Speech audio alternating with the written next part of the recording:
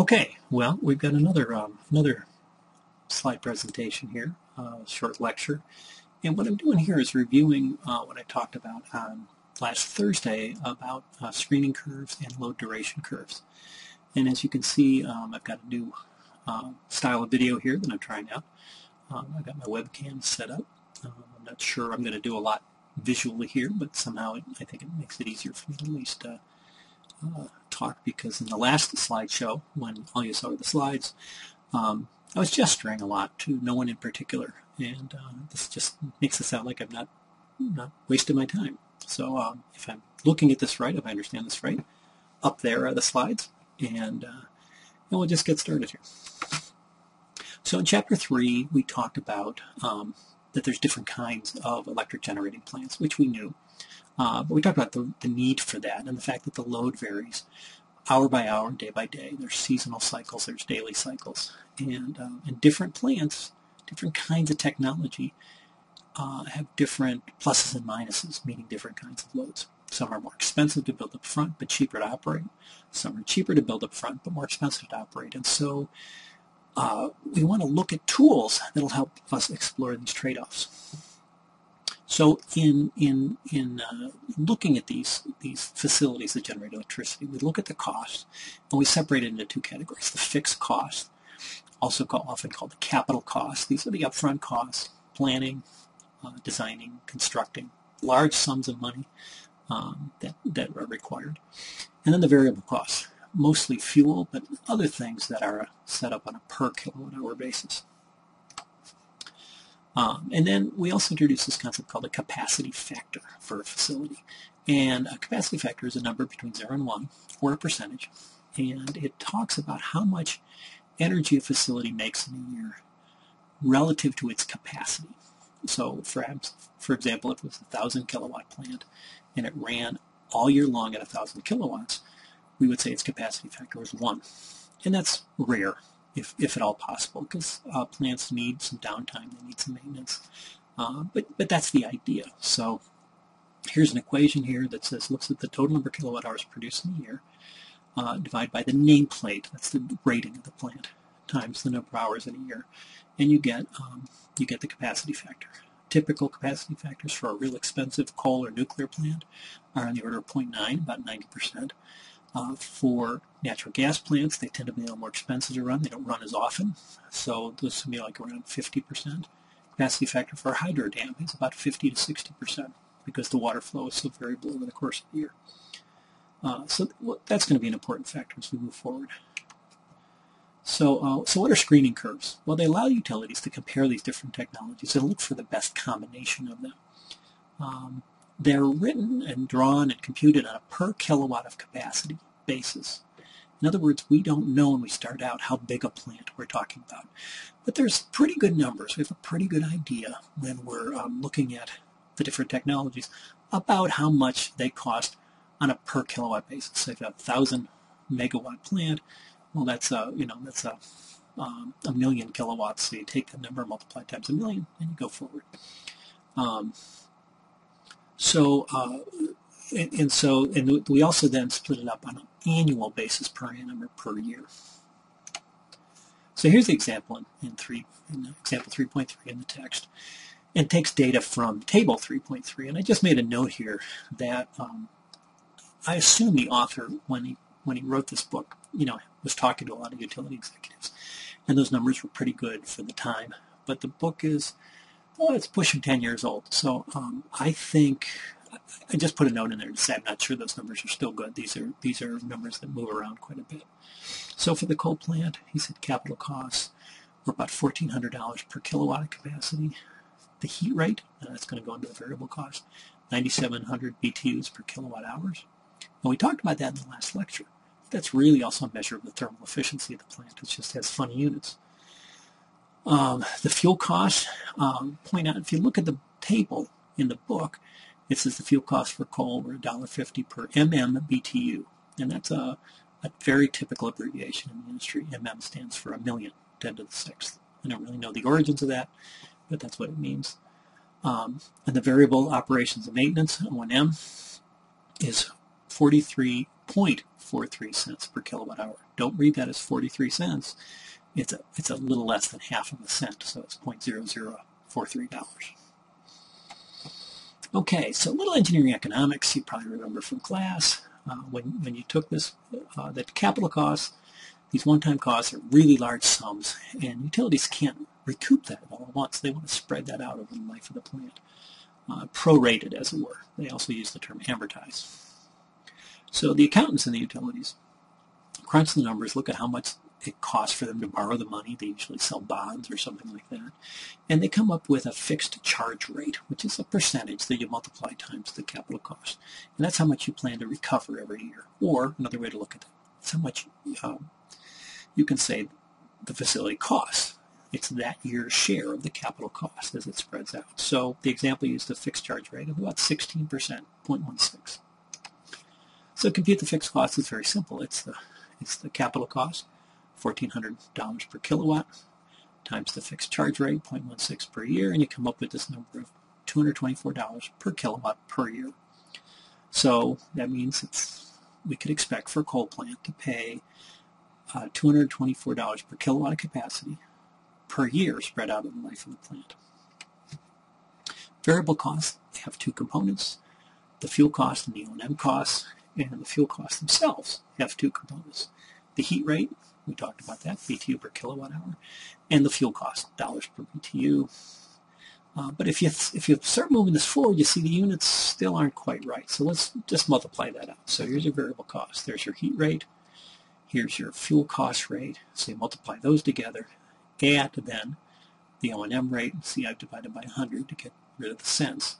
And I get this number, 1.88 cents per kilowatt hour, $0.188 dollars per kilowatt hour.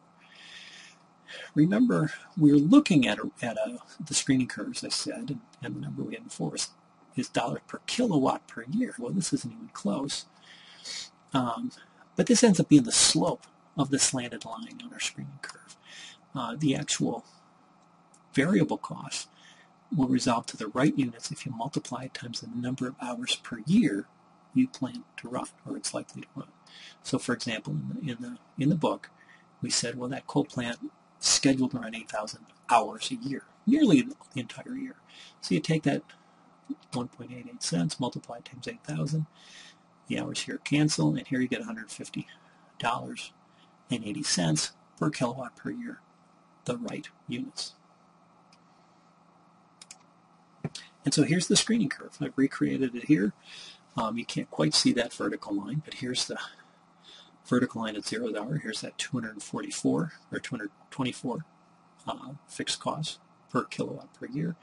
And here's the sloping line that at $800 is 240 plus 150, showing up right here at about 325. So pretty much what we'd expect to see. The slope of this line is 1.88 cents per kilowatt hour. And this tells us a lot about what we would need to charge for the electricity to get the cost back. This is how much it costs the utilities to do it. By looking at this, and let's look at the next slide here, you take any point along here, which is the number of hours you expect it to run, and draw a line from the origin to that, and the slope of that line now becomes the per kilowatt hour cost that we need to recover. So, for example, if it runs 8,000 hours, we'd look at right around 4.5 cents per kilowatt hour to recover the cost. But if it's only 4,000 hours, it's quite a bit more. It's 7.5 cents per kilowatt hour.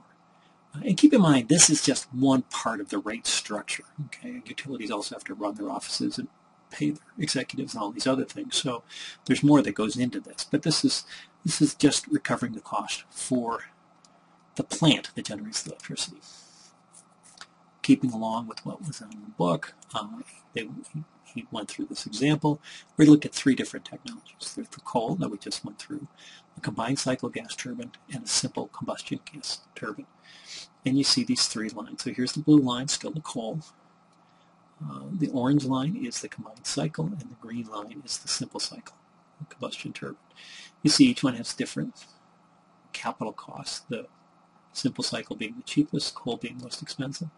The slope is the variable cost. See, coal has relatively low variable costs, whereas the simple cycle has the highest variable cost. And if you go through the numbers, what you see is that it's because it's the least efficient. The fuel cost for the combined cycle, here in orange, and the single cycle are the same. Simple cycle are the same. Fuel costs are both natural gas, but the heat rates are different. The heat rates for the simple cycle are much higher because it's not as efficient a plant. The intersection points are what's interesting on this graph. They tell us where they divide the year, or the number of hours in the year, into regions, telling us which plants most efficient for different durations. For example, here, if you look at this blue line out in the end, it tells us for 6,500 hours or more per year, the coal is your best bet. For about 1,800 hours or less per year, the simple cycle is your best bet. And here is the combined cycle in between. Keep in mind, this is just kind of all the hours per year thrown in there. It's not meant to be chronology. In other words, this is in January and this is in December. It's just telling you out of the 8,700 hours in a year, if you're going to run something for more than 6,500 hours, make it a coal plant. So the bottom line here is the optimum is the lowest line through here. These intersection lines tell us when that lowest line changes. Okay, one more piece to add this and we'll bring it all together, and that's load duration curves. So imagine looking at a plot of the hour-by-hour variation of the load, and we talked about this in class, that we'd see peaks and valleys pretty much on a daily basis. A peak around 6, somewhere between 4 and 6 in the afternoon, the valley around 3 in the morning, and it repeats on a daily basis. And depending on the weather or the other activities or the season, that level rises and falls, but it never goes to zero. There's always quite a bit of activity on the grid at any given time. So imagine you have all those numbers now, put it in a spreadsheet, and you just sort the load. So you know so many kilowatts in this hour, so many kilowatts in the second hour, and just sort it. Don't worry about the chronology of it. Let's now look at the highest one to the lowest and plot that sorted list of loads against hours 1 to 8,760, and you'll get a load duration curve. And that's an example of a load duration curve right there. Actually, right there. You'll see that it peaks out here at about 13,000. In this case, I use kilowatts. Imagine a very small grid. Usually these are in megawatts, thousands of megawatts, but we'll use kilowatts for now. 13,000 kilowatts. In other words, it never gets higher than that. There's never any period. That's the peak load, and that's what the utilities still have to plan for. And out in the other end, at 8,760, it's around 5,000, probably a little south of that, and never gets lower than that. That's an interesting point, because what that means is the load never gets below 5,000 kilowatts. So if you had a 5,000 kilowatt generator on that thing, you would never have to turn it off. It would be on all the time. And you could look at any point in between. You can see here, I don't know, right around 2,800 hours, the load is between 10,000 and 13,000 kilowatts, and so on. So you can start playing this. The book, again, does a pretty good job of walking you through this. Gives you more ways to describe it. But what really gets interesting when you bring those two curves together, bring the screening curve together, load duration curve together, they both are on 0 to 8,760. They're both on a per hour basis. And draw those vertical lines that go through these intersections we had before. Draw them down into the load duration curve, and we find that we can now start interpreting the load duration curve to tell us about how big the plants need to be. So the next step is to draw these vertical lines here that go, so we have these intersection lines. Where these intersection lines hit the load duration curve, draw them over here. Same thing here. So where does this come in? Well, the PowerPoint wouldn't let me light a line exactly where I want it, but let's call that 7,500 watts. This line here looks like it's about 10,500 watts. Okay, so what that tells me is that if I build, say, a coal plant at 7,500 kilowatts of capacity, that's going to be my best bet for my base load, my always on. In other words, yeah, it can't be on here unless I sell the power somewhere else. we can modulate it a little bit. So this tells me that for the coal part of it, that's the size it should be. In between here, where we know the combustion gas turbine is the best, it's got to be just make up the difference here. So between 10,500 and 7,500. And then on the lower end here, where the peaker is the best, it just needs to hit, we just need this much capacity from 13,000 to 10,500. And sure enough, that's what we get. So the optimal bit, and the book points out, this is very rough, but it really gives us a lot of understanding. A coal plant somewhere in the capacity of 7,500 kilowatts, it would run most of the time, probably run all the time, but just never, not always at full capacity, but much of it.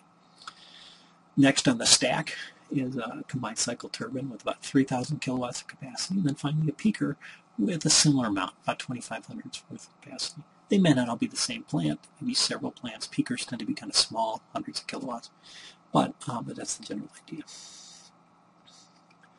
And this is my last slide, and we'll wrap this up. So going back to the load. So this is the data I built the load duration curve from, and it's showing 1, 2, 3, about 4.5 days worth of operation of the load. And you see here it's peaking around 12,000 and coming down around 5,500. And I drew these lines at the capacities of the plants. In other words, here's my coal plant, 7,500, roughly under the line, a little high, kilowatts of capacity. And you see it's on nearly all the time, and in fact it only has to be throttled back a little bit. See, that scale isn't zero, so it's only these little valleys. And chances are the utility would probably, if it didn't want to throttle back the coal plant at night, it would find a market to sell that power to somewhere else and move it across the grid.